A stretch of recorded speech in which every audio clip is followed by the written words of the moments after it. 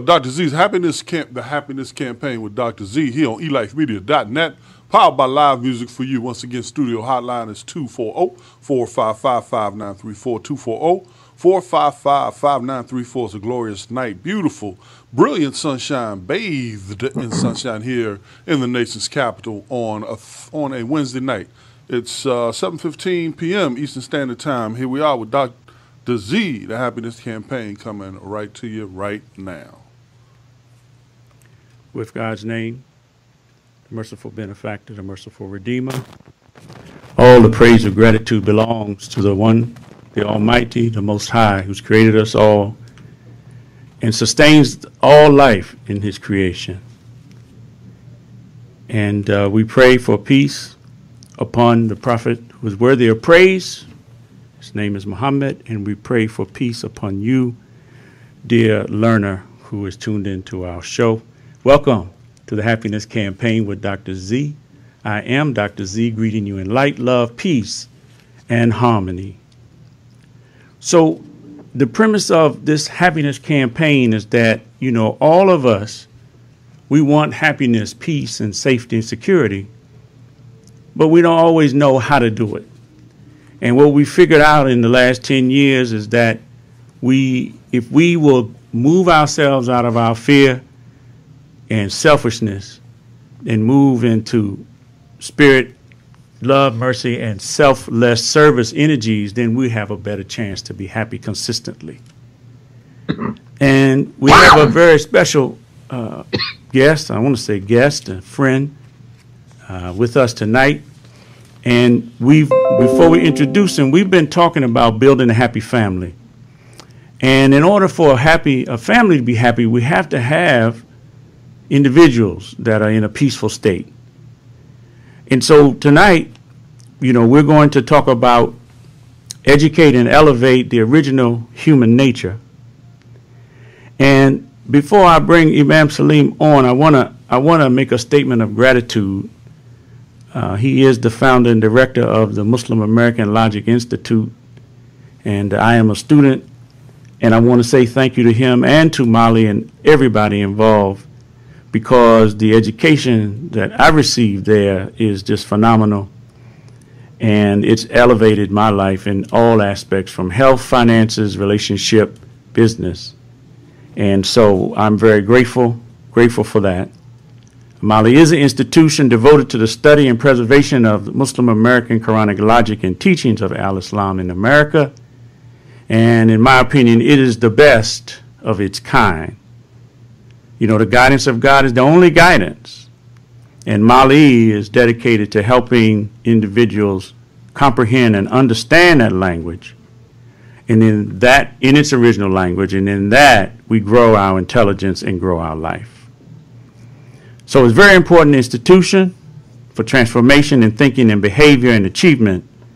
And now I'd like to welcome my friend, a leader, a mentor, a teacher, founder and director of Mali, Imam Salim Mu'min. Welcome to the Happiness Campaign. Assalamu alaikum.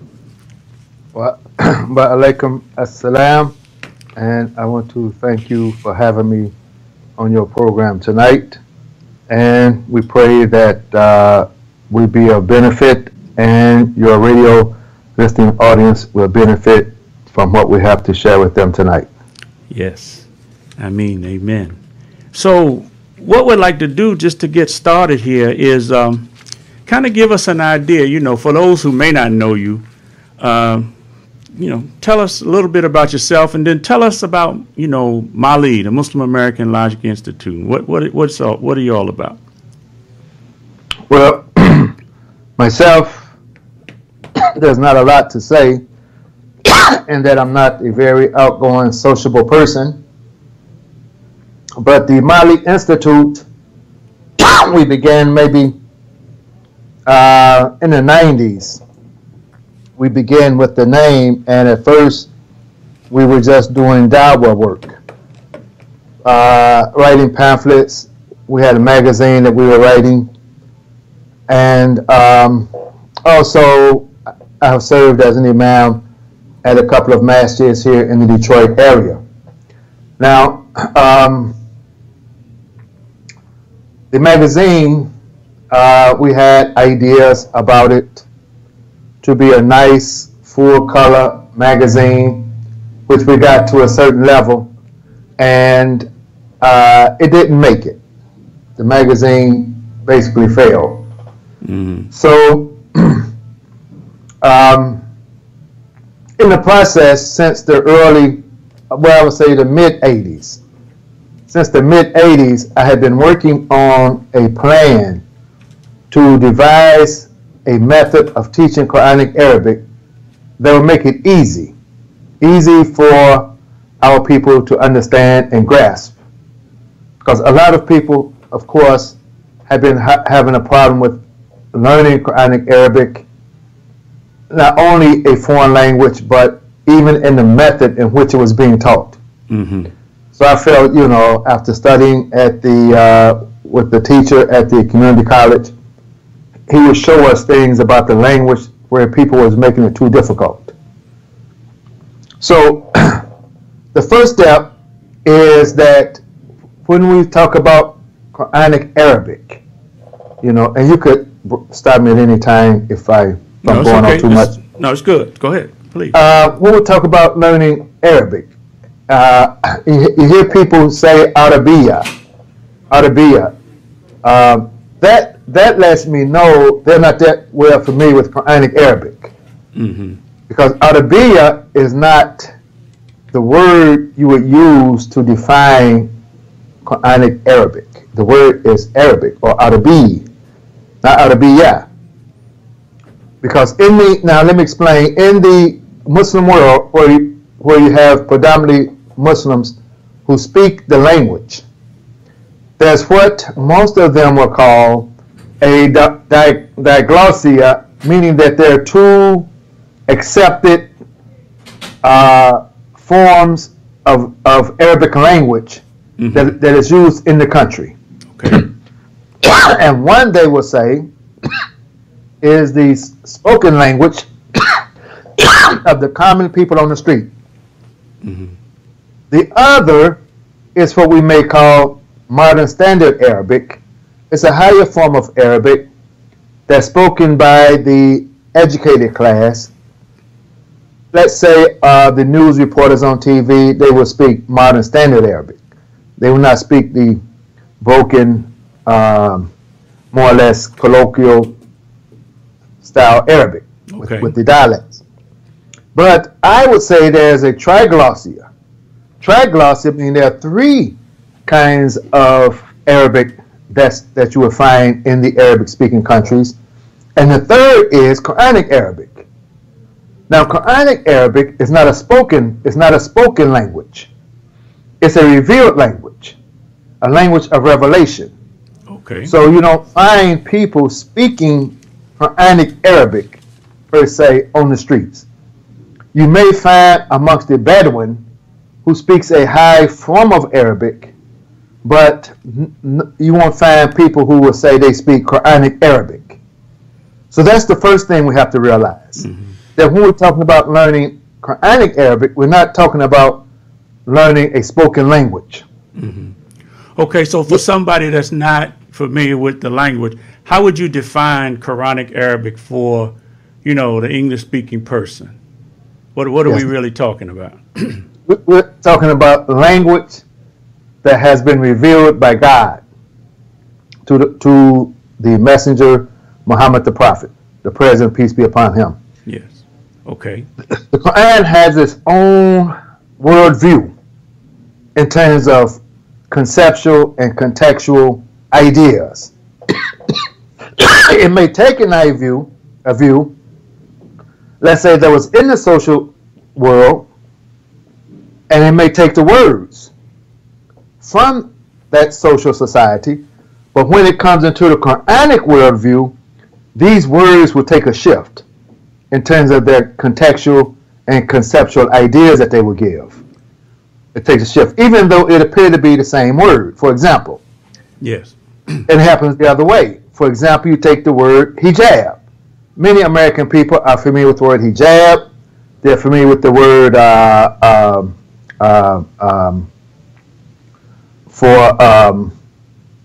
what's the word? Search for the word now. I was thinking of jihad. Jihad, yes. Yes, jihad, hijab. These are common words. But when the in the social context and concept of this word hijab, it's not the same as the Quranic context and conception of the word hijab. Okay. So, though both words appear in both constructs, the social and the Quranic. So this is an example of what we mean by Quranic language. So what Mali does, the first thing I had to do was understand this, so that when I devise this method and this class, it has to be restricted to Quranic Arabic only.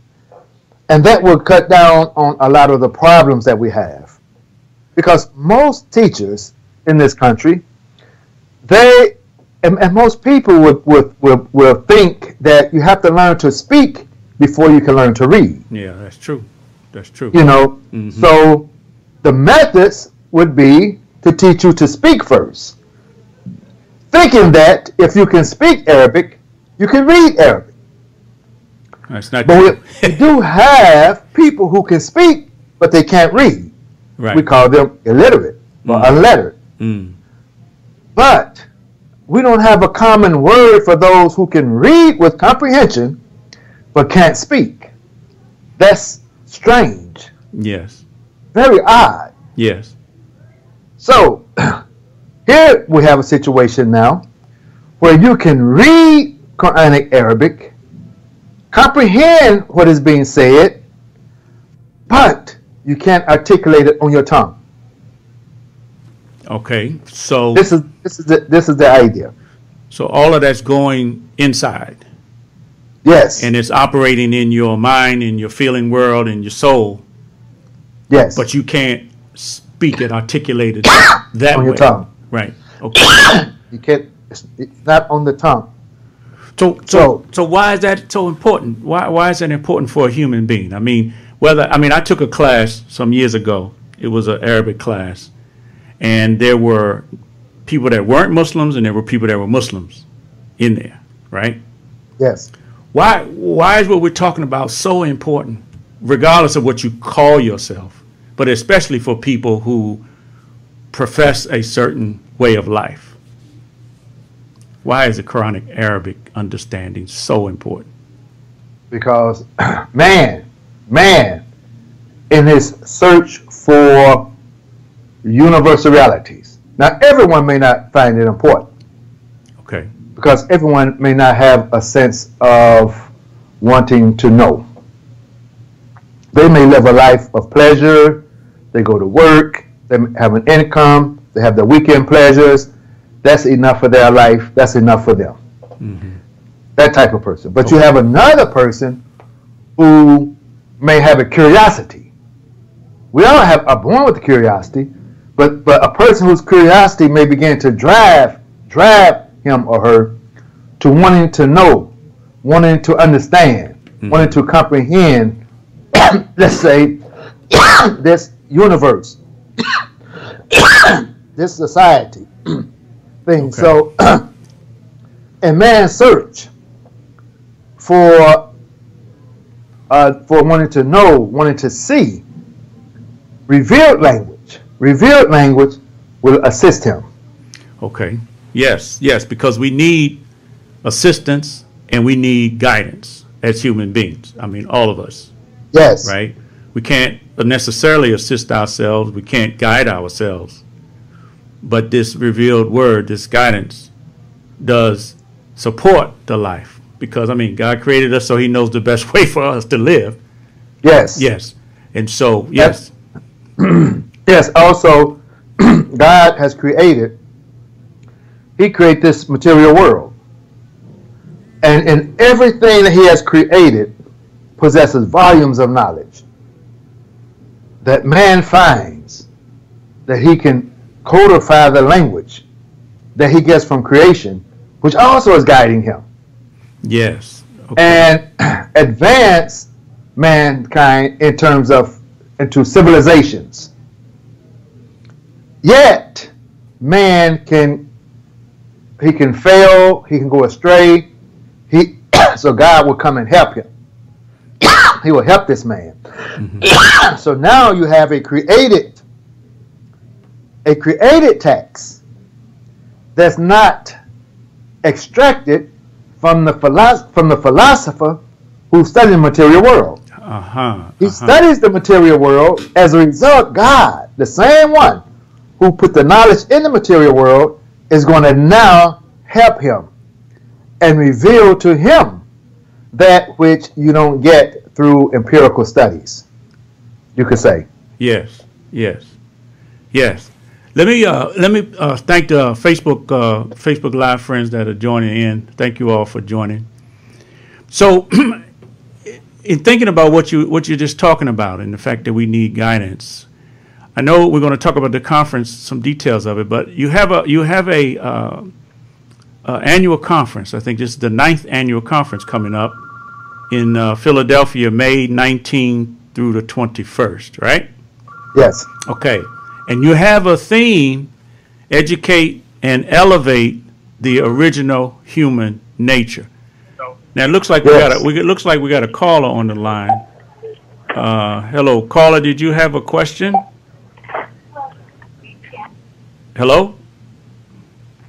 Okay, so let's go back, Imam Salim. This original nature. Yes. What are we talking about here? This is a major theme that you will find in Islam and in Christianity for sure. This major theme of this original created nature that we're all born in. Christians would agree with this, and the Muslim. And we have two, if you take a look at both religions, we have two major holidays. Actually, we only have two holidays.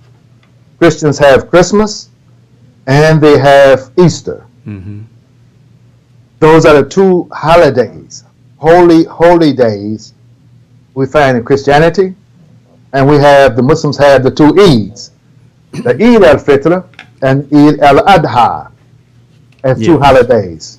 Yes. Those are the only two holidays that we have, traditionally. These two holidays, the theme, the universal theme that's expressed in these two holidays is this rejuvenation of this original nature that we're all born in, that God has created us in. Mm-hmm. In fact, man, the creation, and the religion are all based upon this common nature. You'll find common in all three. So the idea is to find harmony in man, the creation, and in religion. Okay. So in order to do that, we have to return to our origin. We want to return to our origin. And this you will find in the traditional, you will say the traditional rituals of Ramadan and of Christmas, to return to this original nature. That's what Christmas is about, the rejuvenation, you could say, the rebirth of this nature. Then this nature has to ascend through education, or elevation is another word for ascension, or resurrection is another word for ascension. This nature ascends in the human being, and there you will find the universal idea of Easter is surrounded around the ascension. Whereas in the Eid al-Adha, or the Hajj, the principle of the Hajj, its ascension is the Mount Arafat. Yes. Because in our religion is the prophet who has said, the President, peace be upon him, that you have not performed the pilgrimage. Now, if you miss Mount Arafat, you have missed the pilgrimage. So the pilgrimage proper is based upon you making the ascension. So this is in the ritual. But the universal reality of this is the ascension of the original nature. So you find both principles in both religions somewhat clothed with rituals, artifacts, objects to express this idea. Okay, so then could we say then that, okay, the child is born and that Yes. original nature is intact, right? Yes. And I always say, you know, they're happy. We should be happy like children are. Yes. Okay, and peaceful like they are. Yes. But then the social and cultural conditioning from parents, from schools, from media, all throughout the life takes them out of that nature. And Yes. we have these symbols to help us because our soul is yearning to get back to that nature. Yes. And we have to have some way to do that that's not corrupted by, you know, social and cultural values. Yes. So in essence, then this theme for your conference is this is what we're trying to do, right? Yes. Okay. With the use of the Quran. So there's two ideas here. Now, this nature, this original nature comes intact with it. Two principles. One is that it has in it the obedience, which in our language we would say taqwa. Yes. It has the obedience, right? I'm going to use the word obedience. The other principle is the principle of the potential to be enlightened. This is in the child. The child comes in the world, not a sinful child. The child comes in the world and being obedient to its nature, to its creator. So it has this. Okay. Yes. And it also has the potential for enlightenment. As the child, so we believe, in America now, we believe that all children can be educated. Yes. Yes. We believe that all children must be educated. What we're saying is that all children have the nature to ascend to greater heights, intellectually, morally speaking, Yes. spiritually speaking. So therefore, someone at a point in time in this country is saying that you must put your child in the educational system by the age of 5. That's right. In order for us to say that, we have to provide some form of public education, so that every child has the opportunity in America to be educated. Right. Right. Okay?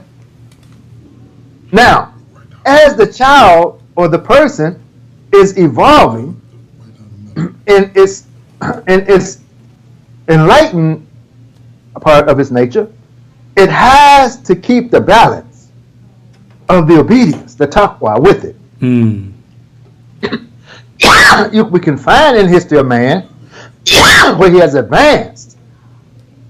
He's well advanced in his technologies, in his industries, industrial, empirical knowledge and studies and advancements. But at the same time, he seems to be come up short when it comes to being conscious of what God wants of him and obeying that consciousness. He falls short. So imbalance. So there's an imbalance. And then that makes us unhappy. Yes, somebody's going to be unhappy. Yes, yes.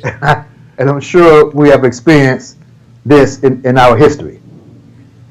So that's very important. The other important idea that I want to express is that because we're looking for this enlightenment to be applicable in our everyday life, I believe that, and I would say that the Quran has to be studied first as a science itself. Just as the creation is studied as a science. You have the many sciences that goes into studying the created world and man. Mm-hmm. That the Quran also, its approach has to be the approach of a scientist who's studying the Quran itself as a science. Then we begin to look at it in terms of the rituals that's extracted from it that will help us remember. Okay. It's a whole system. It's a whole system that needs to be assimilated, internalized. The whole system. And in fact, we see in history that the original ones who were studying the Quran, they were responsible for the sciences that emerged throughout the Dark Ages, if I have it correct, my history correct. Yes. Yes.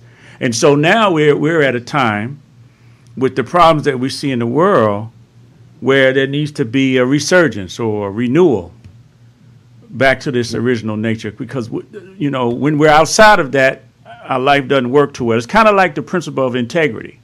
We've been created a certain way, and when we're in integrity with the guidance of God, our life seems to work better. Let me ask you about the conference. We've got the conference coming up.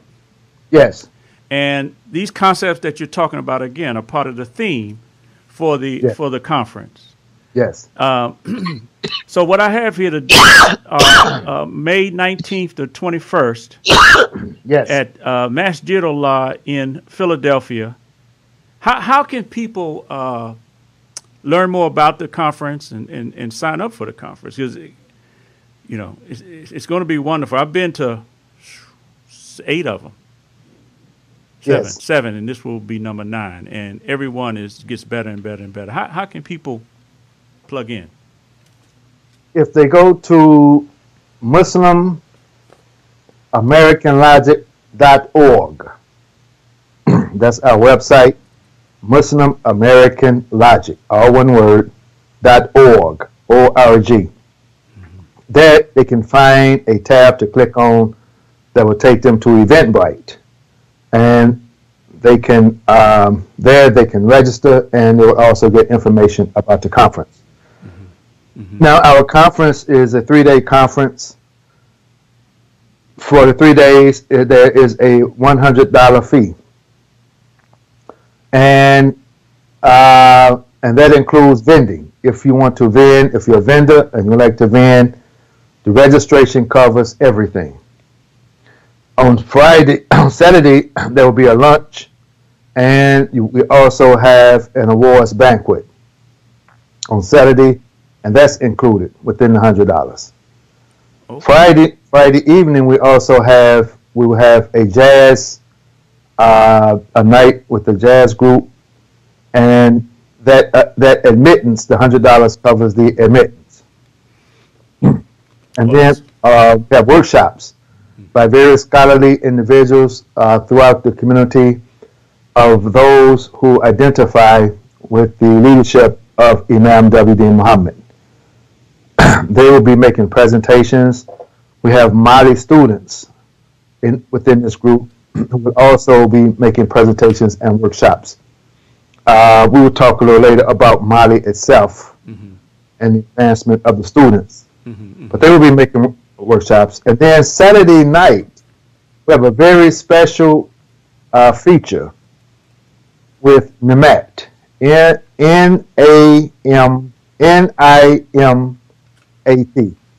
Nimat.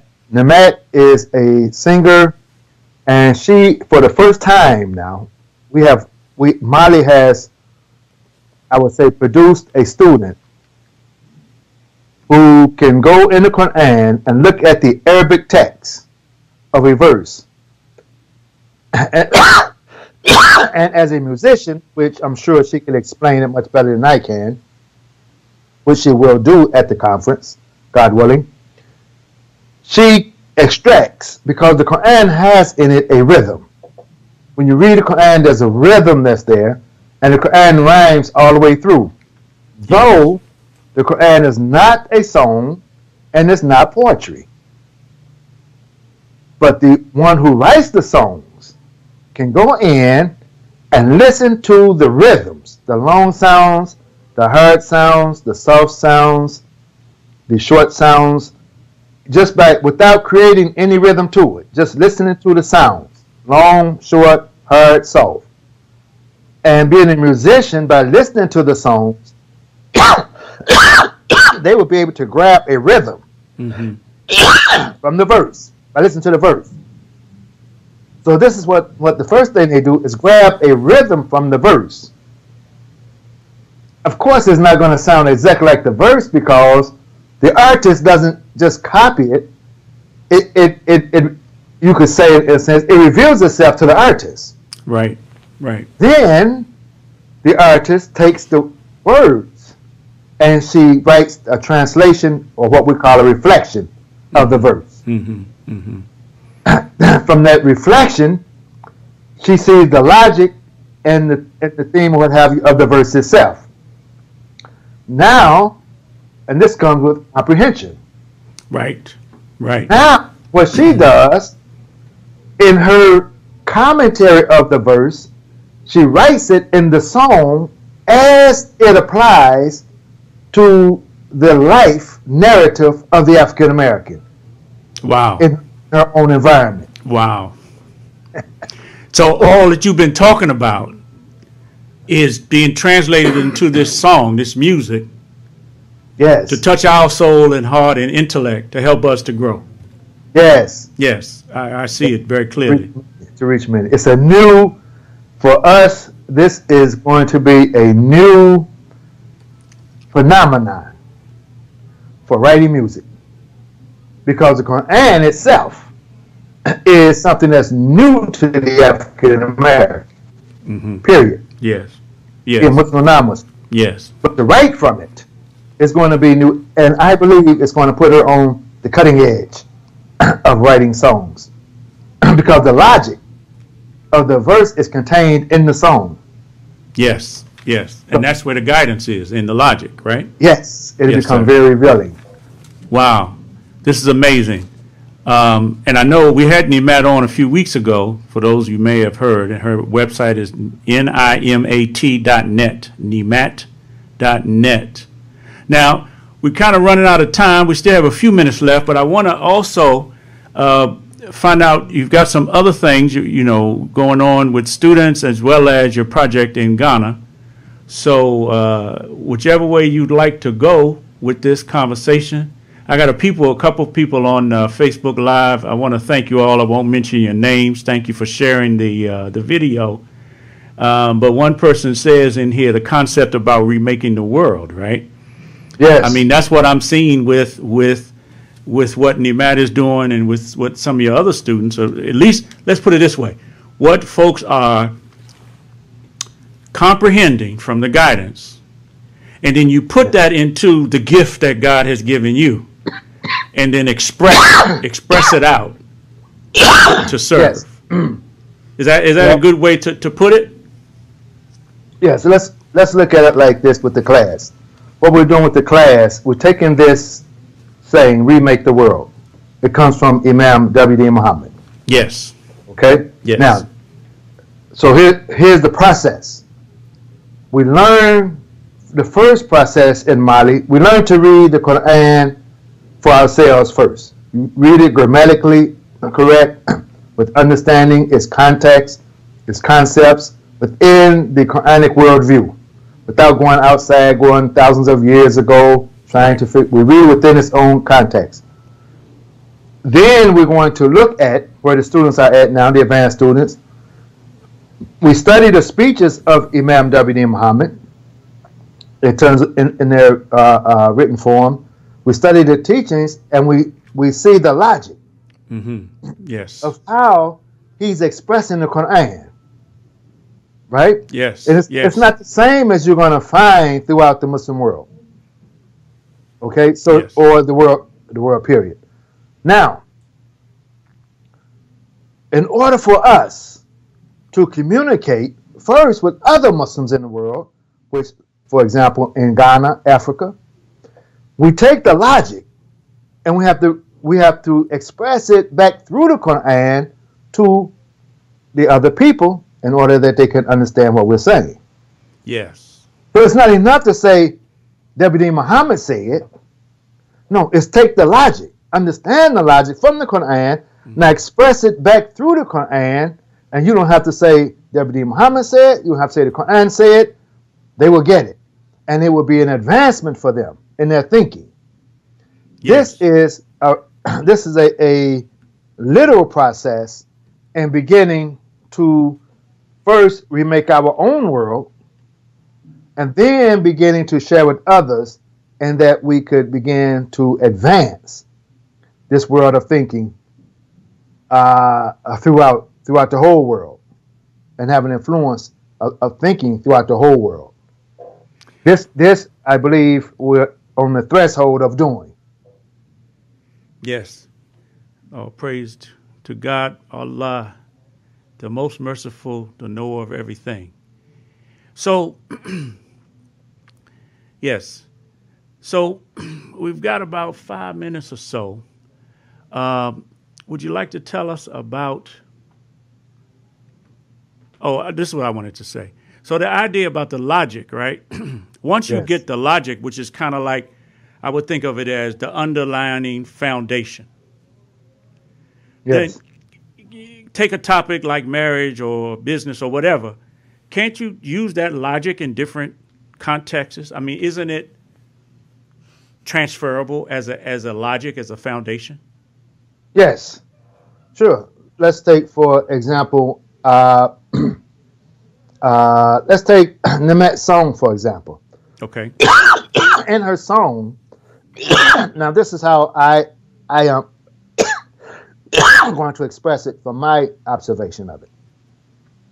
In her song, she's taking a verse. And we hear this verse all the time, that the men are the maintainers, protectors, and maintainers of the women. Yes. That's how we hear that. That's a translation. Mm-hmm. But when you take Nemet's translation of it, she's saying that this Rajuli Kawami, which we're saying that the men are the maintainers, she's saying that this man is an upright man over women. That he's an upright, morally, intellectually, financial, established man. Yes. Understand? Yeah, he's got to be a leader, an example of the best Okay. in all aspects. Yes. This is what a woman is looking for. But if you want this kind of man, then you're going to have to be a salihat, a righteous woman. Yes. Harnitat, who is obedient. Yes. Who is obedient to this man, which most women would say, I don't want to be obedient to a man, I'm going to be obedient to God. But her song said, no, you have to be obedient. You have to protect him in his interests.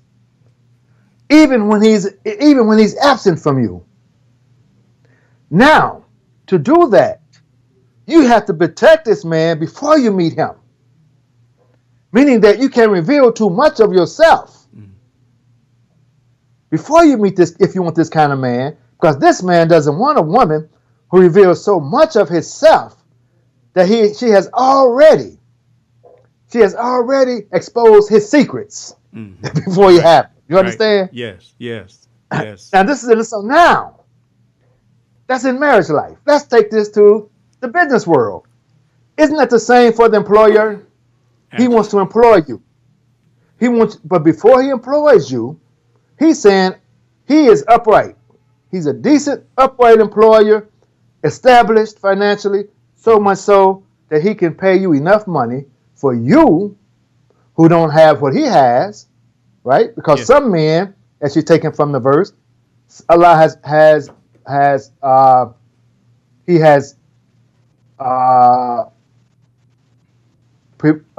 given some more than others.